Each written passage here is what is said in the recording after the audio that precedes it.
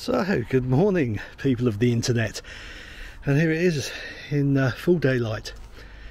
The dirty, very dirty smart car. First job today, well, a couple of jobs. Had the battery on charge for 24 hours now, and it's really not doing anything. It's absolutely dead. So, first job, get a new battery. And as if by magic, well, after a short journey anyway, a new battery is here. So yeah, let's get it done.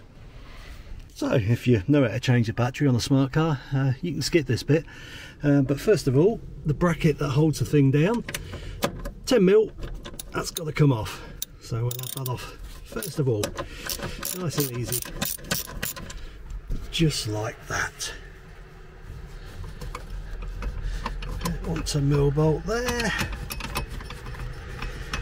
I feel we should just lift it up. There it pops. Excuse the noisy van. Somebody's having some building work done around here, and yeah. Oh, that's attached to the cable, so you can't get rid of that completely. Strange idea. Right. Next, we take off the terminals. Positive first, apparently. Yeah, whichever way. So again, 10mm on top. Hasn't got the bolt on the side, it's got the bolt on the top. Strange one this. Undo that, and then wiggle, wiggle. There you go. The battery strap falls on you. There you go. So we have the positive off. Let's get the negative off and give her a bit of a heave ho. There you go. Under the negative terminal. Pop that out of the way. And it's only a little battery, so we only need a little, and then the bracket goes and falls on the battery like that. Yeah, that's a great design. Well done. Oh, that was harder than it needed to be. There you go. Right, one battery out. Yeah, there you go. Yeah, we seem to have inherited a load of crap and a key. From behind the battery. Okay.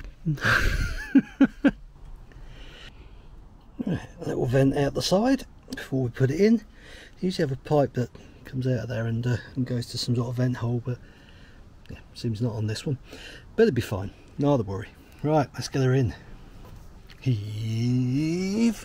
Oh! God, this bloody bracket. Yeah, the worst bit about changing the battery, sorry for the camera work as well, is this bloody bracket gets in the way every blooming turn you take. And I can see what's going to happen if I'm not careful. We're going to arc the terminals and we're going to have sparks everywhere. Dumb idea, smart, dumb idea. Okay, interesting. The right battery for the car, but I must be doing something wrong here. That doesn't look right. Well, I've definitely got it in the right slot. I think prudence would say that needs a bit of wood or something under it to keep it firm. Well, I wouldn't say it's the prettiest job ever, but I've got the wood in place, the battery is solid. That'll do for me. And just show you behind here. So that's back in place. That backing board there, and then all this carpet goes back in like that. Right, all very strange, but there you go, we have replaced the battery, simple as. And with the mat back in place, you'd never know we'd been there. Right, next problem. At the moment the key fobs are not doing anything. Now both, I've checked the batteries in, both had a look inside, but as you can see, we're getting absolutely nothing. So the first job was obviously to replace the battery, to get that up and running and make it good. Now I've got to figure out what's going on. So I think the first thing is plug in the scanner. So of course, after playing Hunt the OBDC port, because Smart seems to like to put them in all sorts of different places on all different sorts of models and all different sort of years, this one, if I can get you up there, oh, we don't want that flashing light, nope, is where we've been already. If I can get you around, in there. Of course it is. Right, we're plugged in. Diagnostics, let's see what we've got. It's been a while since I've used this and I can't remember, it's not a touchscreen. Right, diagnostics.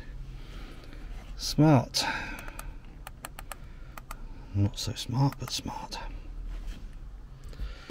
4.2, 450, yeah, that seems about right. Crossblade, nope. Diesel engine, gasoline engine. Toyota, yeah, that sounds about right. Smart scan, right, let's see what we got. You probably can't see a lot of this, let me try and get the glare off it a bit. There we go, that might be a little bit better.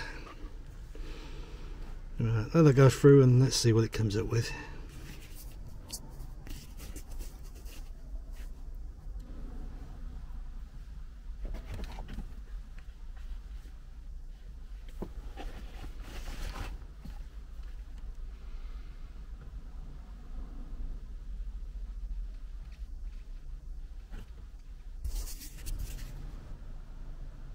Well, the answer is not a lot. Let's try it with the ignition on. Maybe it's that. Yeah, it likes the ignition on. Right, I'm going to go through these fault codes and see if there's anything at all that relates to any of the problems I've got currently. Bear with. Right, well, the error codes didn't give me anything at all, just stuff related to the battery being disconnected or low. Just looking at the central locking at the moment, it says there are 2 keys taught into remote control keys present, or whatever that's gibberish, isn't it? There are 2 taught in remote control keys, but yeah, anyway, right. But when I press the button on the remote control itself, I'm getting nothing at all, so that's a bit concerning. Yeah, definitely getting nothing from, well, both keys. I've got this one here, I'm frantically pressing buttons, but it is showing inactive.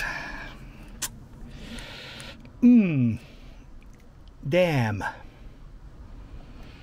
Right, so looking at the list, it does know when the doors are open. Don't know if it's a positive sign or a negative sign, to be honest. Yeah, I think it's all down to these keys. That is really concerning, because I'm guessing to get keys programmed is going to be a tad expensive. Well, I really am getting nowhere at the moment. I've got some more investigation to do on these, I believe. I think this is the problem at the moment. I don't know why, because the car was running apparently before it was parked up, so I've got some more batteries coming for these today, just in case. I don't think it is the batteries, because when I tested them there was voltage there, but at the moment there seems to be a problem where it's not seeing the key. Some investigation to be done, I think. Right, I think that'll do for now. Let's hit the internet. Google.